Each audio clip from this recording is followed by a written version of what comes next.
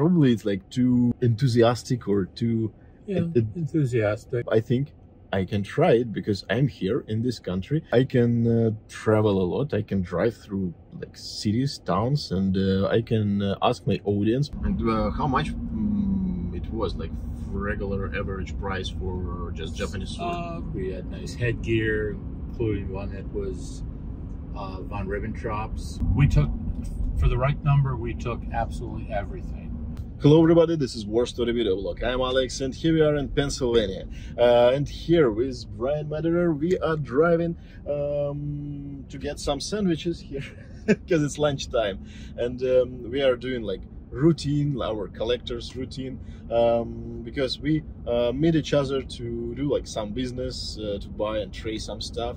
And while we are driving, I asked Brian to tell us some stories about like collector previous, like past times. How did you buy items? Maybe something like really cool story.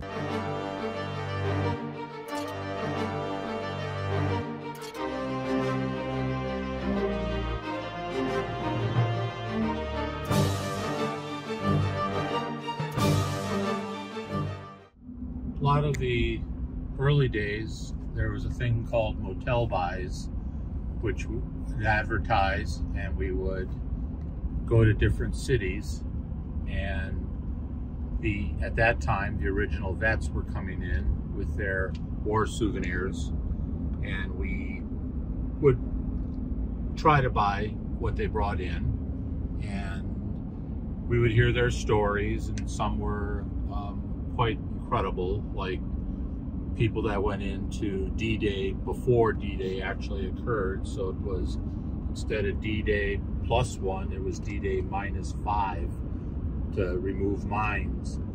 And they were UDT guys, underwater demolition. And these guys, you know, this one individual told us stuff, and his wife and his kids never even had known what he did. And he told us that when he was finished, out of the, I believe it was 10 that went in, only he and another person came out alive. And all the hair on his body had fallen out from nerves. And he was told that he might have to go to Japan to do the same thing. And at that time, he said, he just thought, well, I can't do it again. I would probably have to shoot off myself, commit suicide.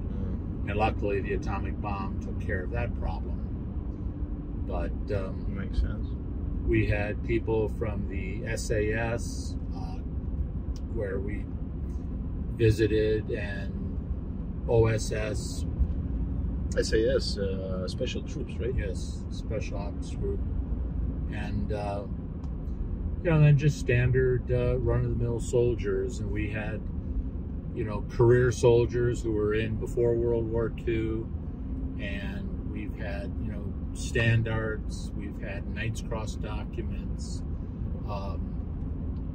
you know, nice medals, uniforms. We had nice headgear, including one that was von Ribbentrop's diplomatic. Wow.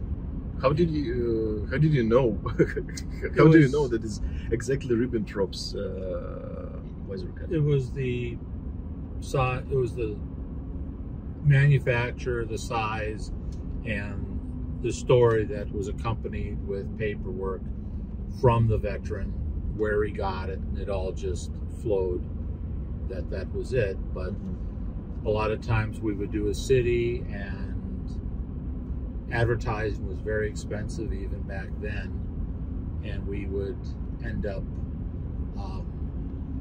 never ended up losing in a city, but some cities were just phenomenal. Some we had to actually load up the vehicles and ship the stuff back to home base because so much had come in. Wow. And, you know, we had honor daggers, and we were like the second generation of motel buyers out there. The first generation, again, you know, back in the 60s and whatnot, they were pulling in, you know, very exotic things, you know, standards, DE. And how can you tell us about process? So I know. Can you tell guys about process? So you just came to the town and advertise a local newspaper about For a week. Like, For a week. And because it's like kind of treasure hunting. it is. Yeah. It is. It was like it was a total, but it's we would call it a crapshoot because you did not know what was going to happen. Just like when you're playing with dice, throwing craps, you hoped you hit a city that was going to be great. And when we did the Pacific Northwest, we hit piles of Japanese swords because a lot of the veterans ended up in the defense. Boeing, defense contractors were up in that Pacific Northwest. And we bought lots of swords. I mean, you know, I believe we were over 100. Over 100? Yeah. For a week? For a week, yeah. Wow. And how much it was, like, regular average price for just Japanese sword? Probably 150 bucks. 150 bucks. It's like more than 10 times, like, compared with our... Yeah. And was it like all beautiful or like all crap? Or No, I don't know. some were incredibly wonderful, and some weren't. But the vast majority were very nice. So you didn't take like items that fall apart? We took, for the right number, we took absolutely everything. Because, and then one thing that you would find when you would do motel buys is that if the person had 4 items and it was over the top expensive, the thing that you had to do was find out what he valued most. And sometimes it was something that was minimal value in our collecting community.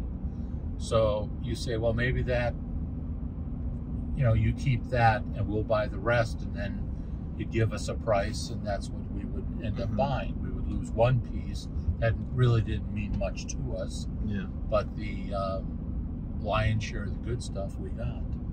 And we did buys, you know, all over the country, and you know, from Boston through Florida, through the Carolinas, Texas. So how much time did you spend there? Like because it's like, I don't know, from Boston to Florida, it's like whole I-95. Yeah, no, what we would do is spend usually a week to 2 weeks on the road, and sometimes one of the other individuals in our group wanted to stay out even longer. He spent a month out on the road. And the whole thing is logistics, which is you have to, you know, get the inventory back to home base so you can, you know, sort through it, see what, because we had buyers for a lot of the common stuff, and if it was really nice stuff, then we would keep it and sell it to collectors we had and things of that nature. You know, it wasn't, but like you would pull in, you know, 100 bayonets. So, you know, we would wholesale the bayonets out. We'd wholesale flags out. You know, we just had to determine what we wanted to keep. And then sometimes we were spending so much money that we started to have to sell to some local people because we needed to replenish the cash so we could buy. And kept on going, and most of the time can't really say.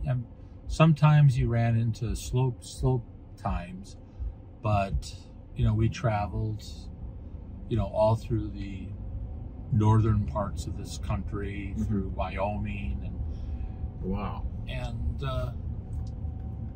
individuals there's a few individuals that still go out today, but they're individuals that have more of a diverse, just not the military, which we were after.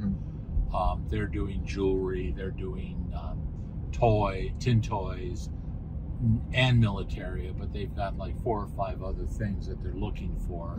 So they are able to diversify more than we were.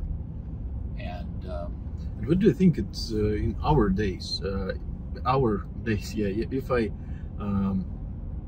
go and start Mattel buys, is it possible to buy something from people, or it's all totally finished?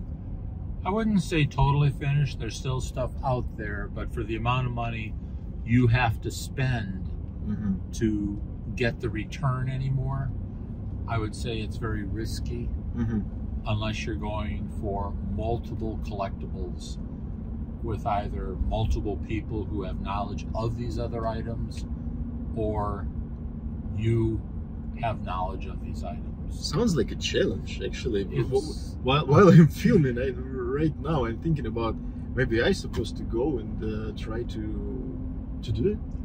Well, what do you think? Can you like give me some advices how to like start it? Or? Well, most of the vets are deceased now, so you're going to be dealing with families. When we started, there was no internet.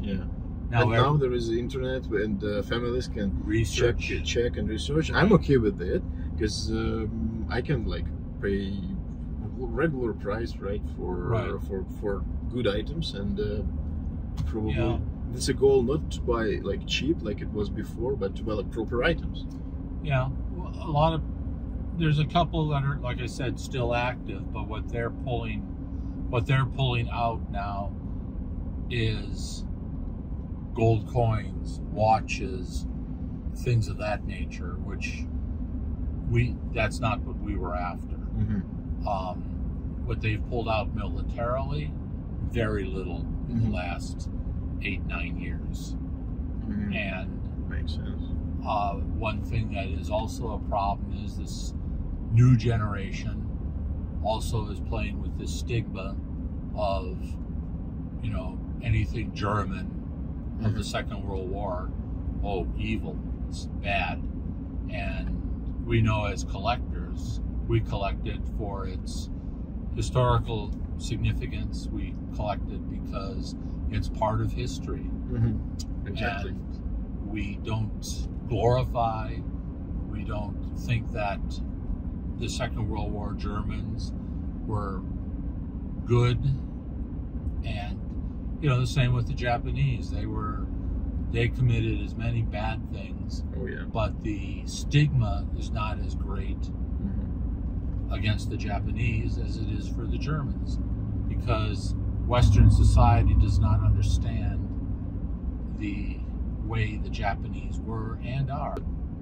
But I'm thinking about, in our days, I also have like social media. It's kind of modern instrument, so I can advertise through like my video blog or through like Instagram or something. So probably, that's cool. I didn't think about it. You actually could utilize to reach out and touch possibly families and stuff, and your blog and all that isn't costing you anything to advertise. So there's a potential, and you just have to look where neighborhoods haven't changed drastically, as far as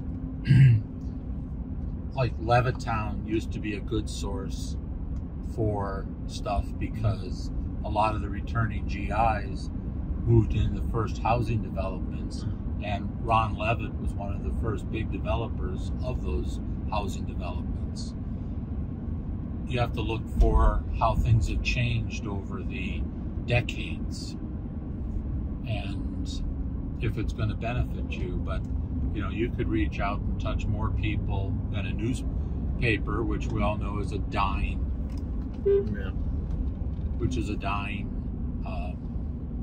way of advertising anyway. But a lot of the older people still use newspapers as their prime source because computers and things of that nature, all the different social media things, are kind of foreign and scary to people who are in their 70s, 80s, and just your average Vietnam vet now is in his 70s. Mm-hmm. So, a friend of ours, he's 98 years old, doesn't wear glasses and all that. His wife is 85 and she's a whiz on the computer, and he's scared to death of it. Mm-hmm. So it just really depends on, who you touch. Yeah. But it is an adventure. It is fun. It utilized to reach out and touch possibly families and stuff, and your blog and all that isn't costing you anything to advertise, so there's a potential. And you just have to look where neighborhoods haven't changed drastically, as far as like Levittown used to be a good source for stuff because a lot of the returning GIs moved in the first housing developments, and Ron Levitt was one of the first big developers of those housing developments. You have to look for how things have changed over the decades and if it's going to benefit you. But you could reach out and touch more people than a newspaper, which we all know is a dying